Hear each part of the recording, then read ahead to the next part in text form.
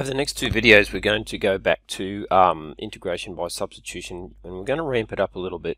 And we've got here something just to warm us up. This one's possibly a bit harder than some of the ones we've been looking at, but it's not going to be the most difficult one out of the four that we're going to go through in these two videos. Okay, so we're going to make a u substitution here, so we're going to let u equal the inner function we can see there, so that's 1 minus x squared. So using the method of substitution that we're familiar with already, we would get then for du dx at -2. We could say that du equals 2x or -2x dx.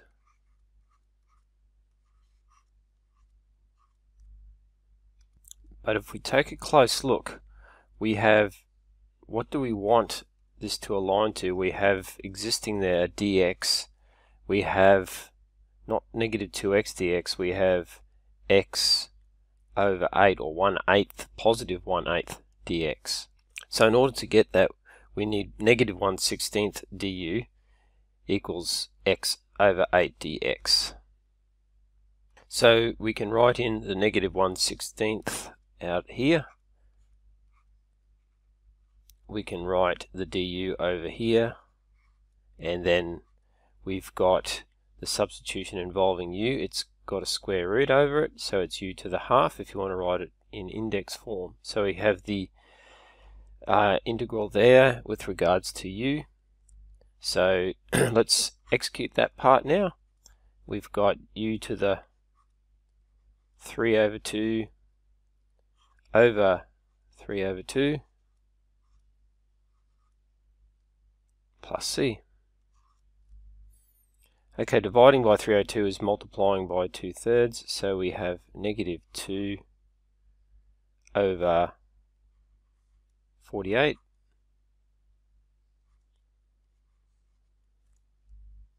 And we have back in radical form, we've got,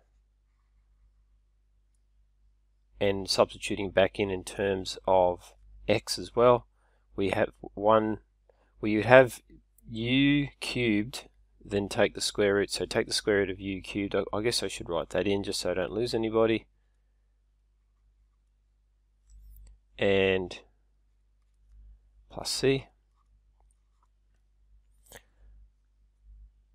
Simplifying and subbing back in terms of x now.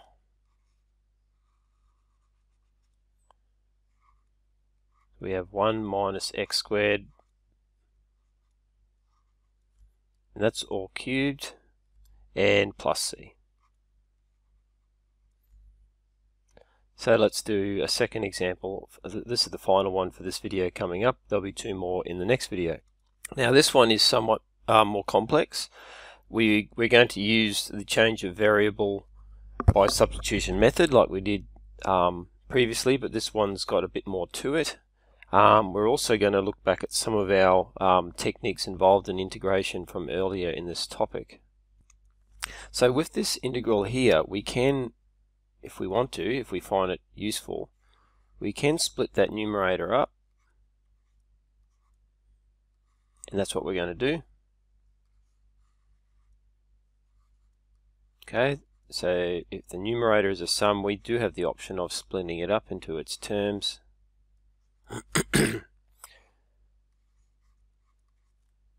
Like so.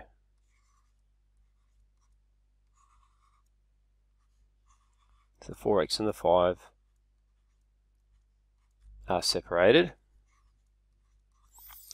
Like that. Now these two can be integrated separately, and that's what we want to do because each of them is a different style based on techniques we've been learning. So what I've done too on the second term is take the 5 out the front, and in a moment we'll see why that is. So we're going to integrate this first term.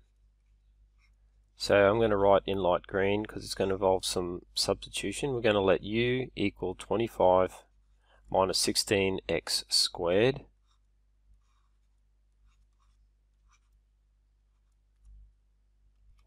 So du dx is negative 32x, so du is negative 32x dx.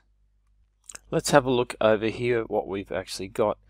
We don't have negative 32x dx, we have positive 4x dx. So let's adjust that there.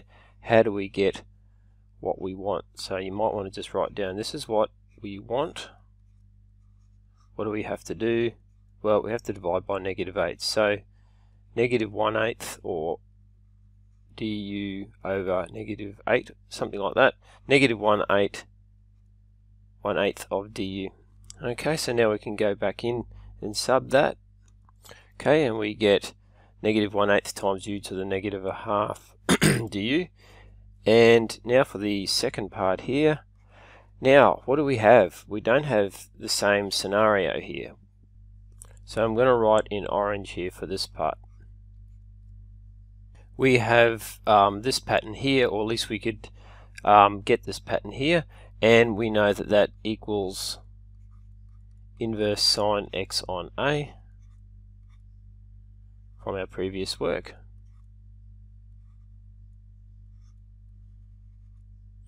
Alright, so let's have a close look now. We might need to make a substitution because it has to strictly follow this form here. The numerator is fine. We can identify a squared there fine with the 25. That's no worries. It's this negative, it's minus 16x squared versus x squared is what we've got to look at. So we need to look at another substitution. I'm going to use a different symbol. So if w squared is 16x squared, we're going to use w as the substitution variable temporarily here. W would be 4x, and dw dx is 4.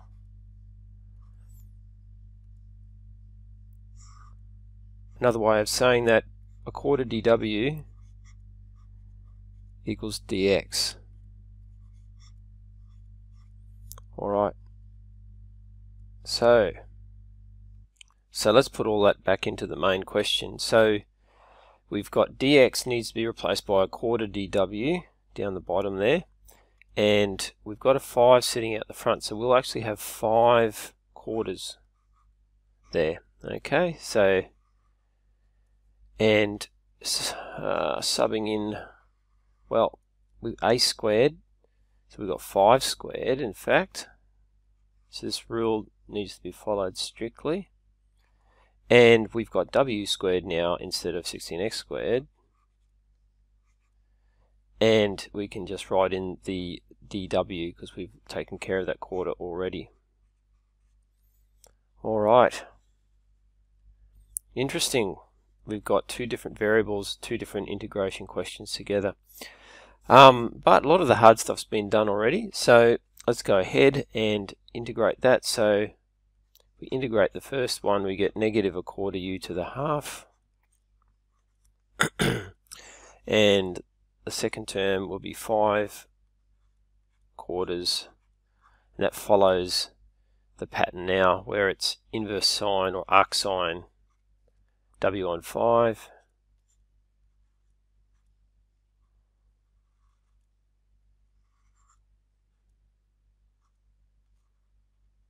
plus c. Alright, so we're nearly there. I'm going to write the positive term first, and we're going to sub back in terms of x. So 5 quarters arc sine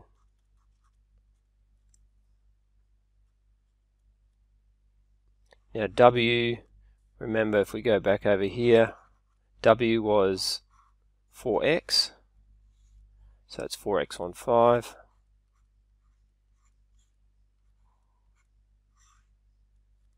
plus c. Oh wait, no, got the u term, plus c comes up in a minute, jumping the gun. It's actually a minus in fact, so minus a quarter. Alright, and we've got sub back in from u, so we've got minus a quarter, 25, take 16x squared plus c. Okay, the next video will show a couple more.